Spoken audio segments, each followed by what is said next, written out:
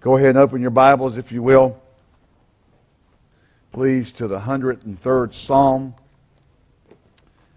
Glory to God. Psalm 103. I want to say something. You know, we're always, we teach the Bible. We teach. You can leave those open, Jerry. Leave those. Just shut the doors to the preschool. Leave those doors open today. We always teach the ideal. Amen. We teach what God expects. You know, God had commandments throughout the Old Testament. God had commandments in the New Testament.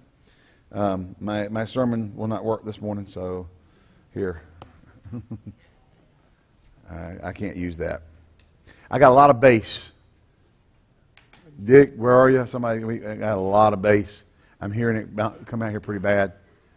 Need to tone it down a little bit. Don't know where that came from? That's all right. Hallelujah. Even with all the commandments of God, see, we have God's moral law, God's commanded law, what God expects, what God demands, but then we also have God's mercy. Now, God's mercy is not a reason to do things that His moral law says we shouldn't do, but His mercy is there when people violate that. So we thank God for His mercy. God's a merciful God. God is a forgiving God. God is a God of restoration. Can you say amen? Psalm 103 says, "Bless the Lord, O my soul, and all that is within me. Bless His holy name. Bless the Lord, O my soul, and all that is within me." And forget not His benefits. Who forgiveth, everybody say forgiveth, all thine iniquities.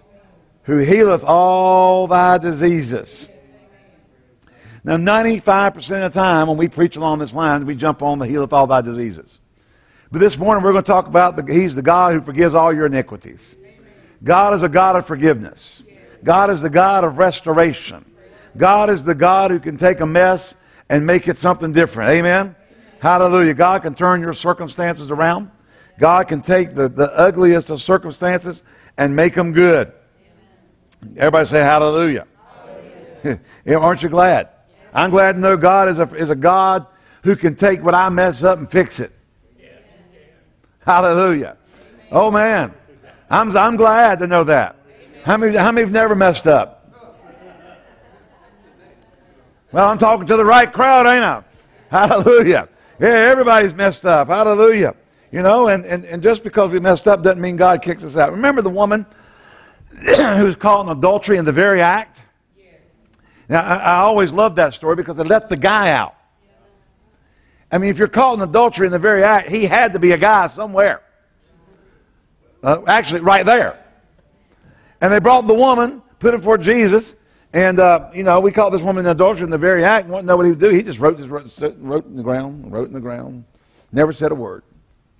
Now, the speculation is he was writing out different sins, and they were all looking at him. I think he finally said, "He's without sin, let him cast the first stone." He started writing, charlatan, backstabber, backbiter, adulterer. And they all just started dropping the stones and walking out. Hallelujah. I'm sorry, there's something on my glasses that's aggravating. It's right in my view, too. It's like this little speck. Praise God. I'm glad I got glasses so I can read, but I hate having to wear them. Hallelujah. Contacts. I saw my dad try that. It doesn't work. Hallelujah. Not for a tailor.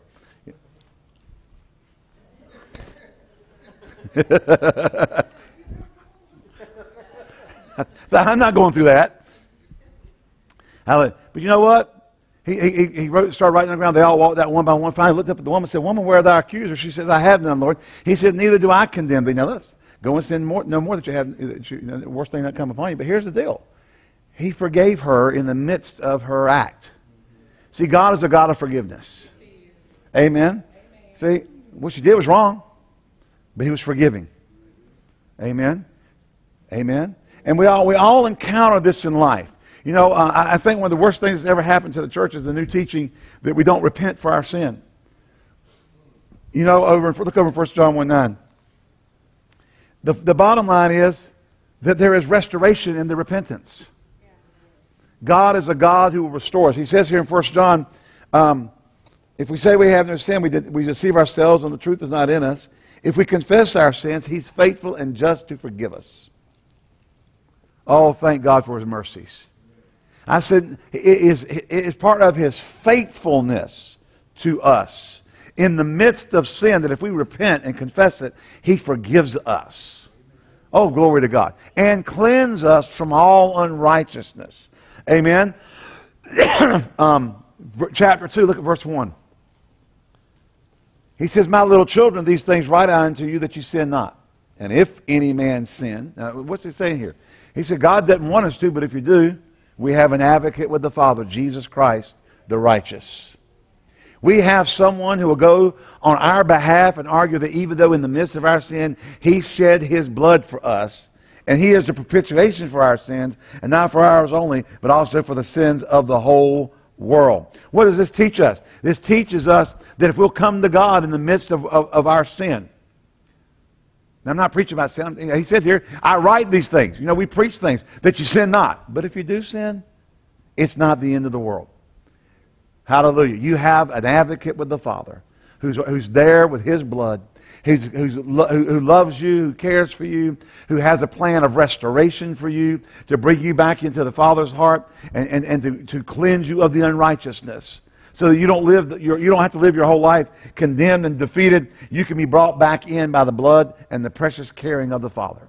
Glory to God. Can you say glory to God? Glory to God. And he said, so again, these things I write unto you that you sin not. And if any man sin, you may want to say it this way. But if you do, Jesus is your advocate. Now, I can't think of a better advocate than Jesus. Amen. Well, Pastor, you preach we shouldn't do so. Well, that's why we write these things that you sin not. But if you do, there's an advocate waiting to argue for you. He said, I shed my blood for them. He said, you know, whatever they've done, you know, back at the first line, if we confess our sins, He's faithful and just to forgive us of our sins and to cleanse us from all unrighteousness. See, He cares so much for us that even though His moral law says don't, He made provision if you do. Amen? That's how much He loves us. That He says, don't do this, but if you do, I've got a provision for you that'll bring you back and not you won't be ruined because of doing. I've got a plan that if you do, I can restore you and make it all good. It's the plan of forgiveness. It's the plan of restoration. God is a restorer. Amen. I said God is a restorer. God loves you even when we've made the biggest of mistakes in the world, and we've all done it. Hello, I remember right after I got saved. Now the backstory to Janie's little story this morning was, I had picked her up from work in my little Fiat Sports Spider 124 Sports Spider convertible. And I said, you going to church? Because I got saved the week before. Sunday, and I waited 4 days to get filled with the Holy Ghost. And then are you going to go to church with me? Yeah, I'll go to church with you. I picked her up at work, and her was only 2 blocks from her house. So I'm driving. She said, take me home. Okay, drive up. She gets out. She tells me how unmasculine it is for a guy to be a Christian, all this kind of stuff. Slams the door and goes in the house. All right, praise God, I'm saved. I'm serving Jesus. I'm going to church, Go ahead on in the house, girl. Hallelujah. And so I go to church. And if you grow up Pentecostal, Wednesday night, when you close the service, everybody comes up front and prays. That's how you do it in Pentecostal church. Hallelujah. And so, I'm sitting about 4 or 5 rows back. Brother Gentry's up there preaching, or he was more of a teacher, so he's teaching. He finished his teaching, and he said, okay, everybody come out, let's come on down front and pray. And about the time I stepped out, here comes Janie. Well, he says, you didn't see the whole thing. He told me later, about the time I was saying, everybody come front, the back door's up, and she walked in, and she just never stopped. She just kept right on coming. Hallelujah. So it's even when they slam the door and tell you you're unmasculine. Y'all can't imagine my wife doing that, can you? No. I'll tell a dating story one day. Not today. It's not just. You just have to come back and figure out what it was. All right. So we have here, bless the Lord, O my soul, and all that is within me. Bless His holy name, who forgiveth all thine iniquities. He heals all your diseases, but he forgives all your iniquities. First John comes over here and says, if we confess our sin, he's faithful and just to forgive us of our sin and to cleanse us from all unrighteousness. Oh, I just love the goodness of God. You know, we'll preach God's law, we'll preach God's moral law, we'll preach what the Word of God says. You know, and like we said here, John says, I say these things so you don't sin, but when you do, Jesus is your advocate. Jesus is your restorer. Jesus is your answer. Jesus is what you have need of, and he will forgive you and cleanse you. Hallelujah. He'll argue your case before the Father. He'll restore you to the Father. Glory to God. Look over here with me, if you will, over into, I want to say 1 Corinthians chapter 4, but I think it might be Hebrews. Help me out here. I just went totally blank. Let us come boldly to the throne of grace. Hebrews 4? Nah. Yes, Hebrews 4:16. There you go. And it was 4 something. That's what I thought. We'll back up a little bit. Verse 14. Seeing that we have a great high priest that has passed into the heavens, Jesus, the Son of God, let us hold fast our profession, or our confession. For we have not a high priest which cannot be touched with the feeling of our infirmities, of our weaknesses, of our pains, but was in all points tempted like we are, yet without sin. Let us therefore come boldly to the throne of grace, that we might obtain mercy and find grace to help in the time of need. Now, what does that mean? Well, obviously, if everything's great, it's not a time of need. If everything's on the right keel, it's not a time of need. If you got everything hunky-dory between you and the Lord, you're just living right, doing right, everything's right, it's not a time of need. When does this take place? When you botched it, when you messed up, when you're in the midst of a struggle, when you're in the midst of an absolute attack, when you sinned. He said, come to the throne of grace so you can find mercy. Now, this is not the advocating sin, because we've already read you these things. We write into you that you sin not. This is, man, what happens when you do? Does God stop loving you? Nope. Does God cast you aside as profane? Nope. Does God kick you out the front door and say, don't ever come back here again? Nope. What does God do? He says, come to my throne. Yeah, come boldly to my throne. Why? Because when you get to the throne, there's an advocate with the Father, Jesus, who's arguing your case for you. Not based on merit, but based on his blood.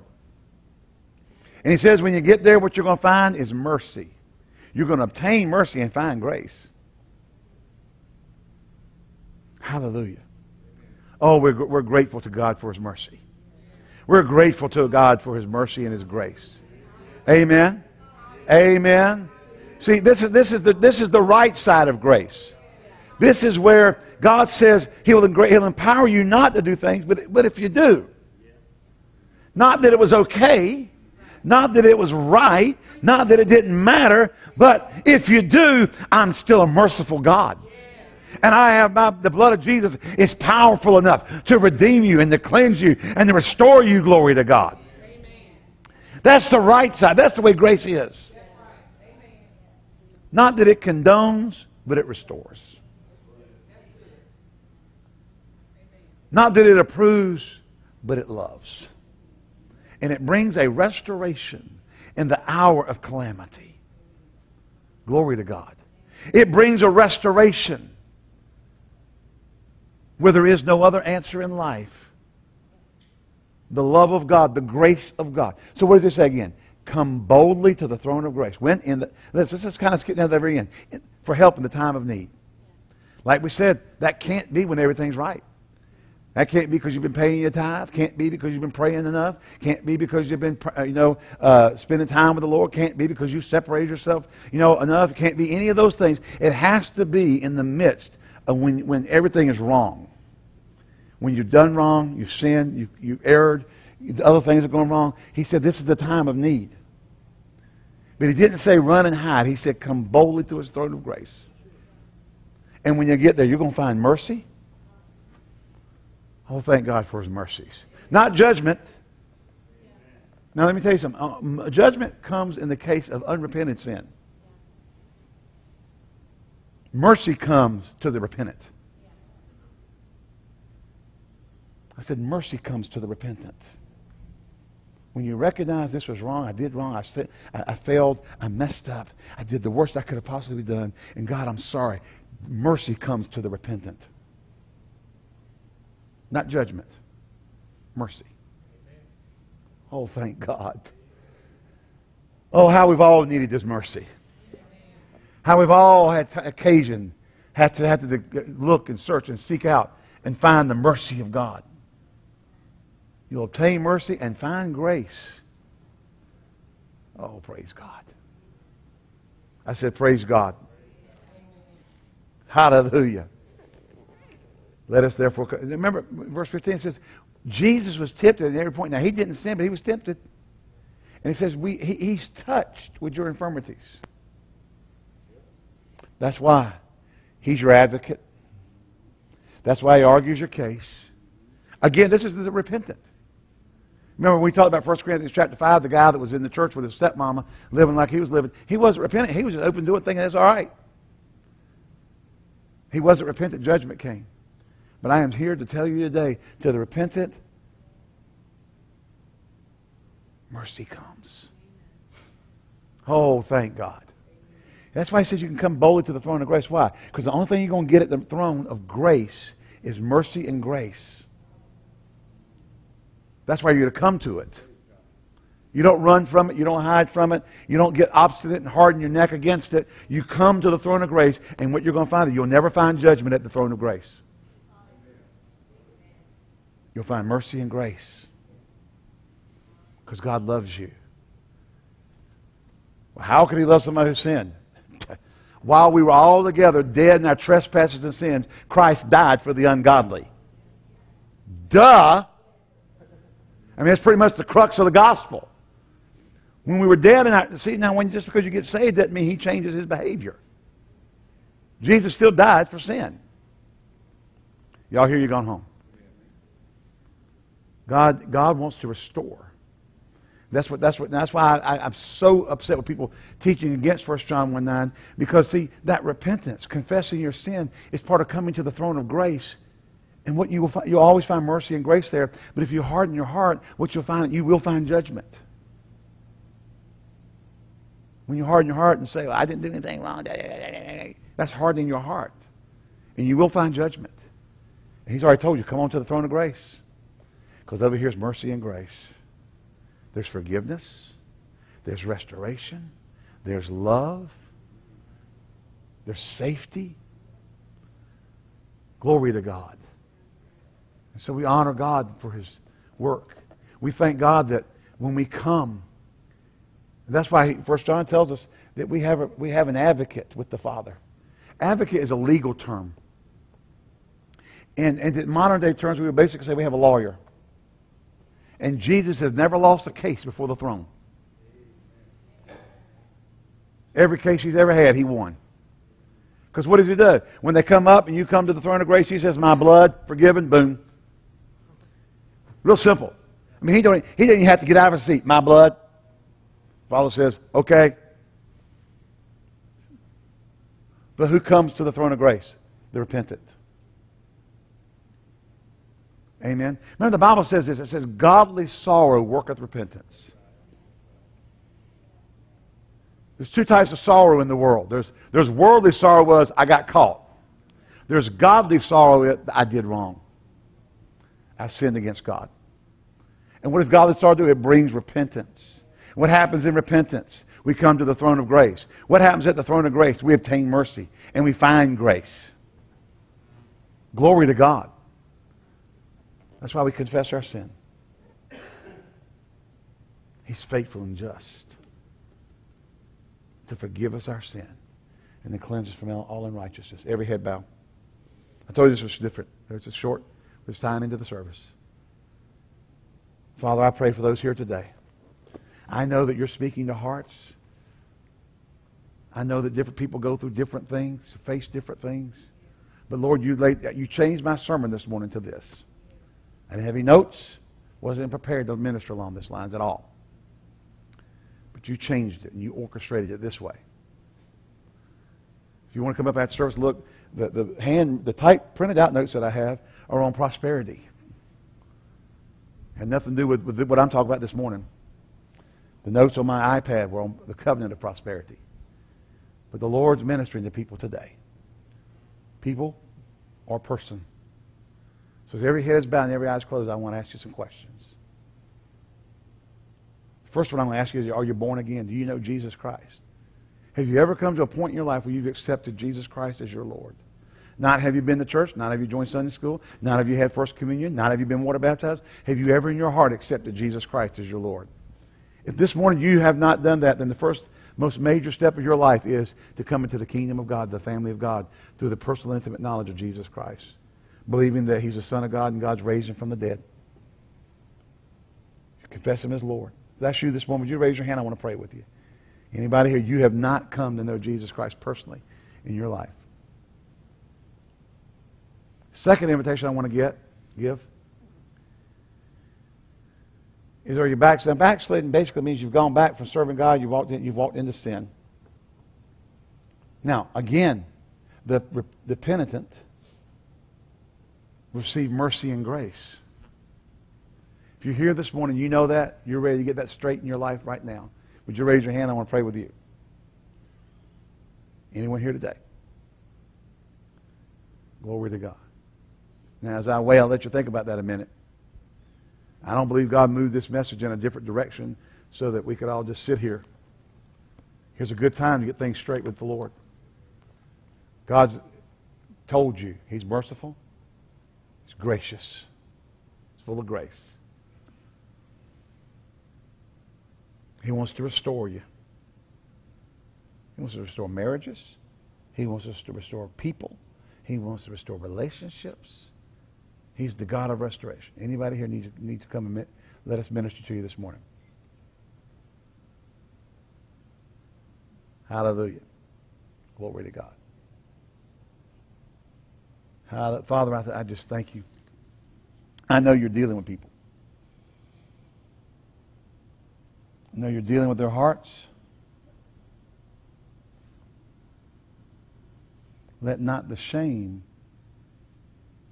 they think they would feel hinder them from the restoration they can gain in walking with you. In Jesus' name. Hallelujah.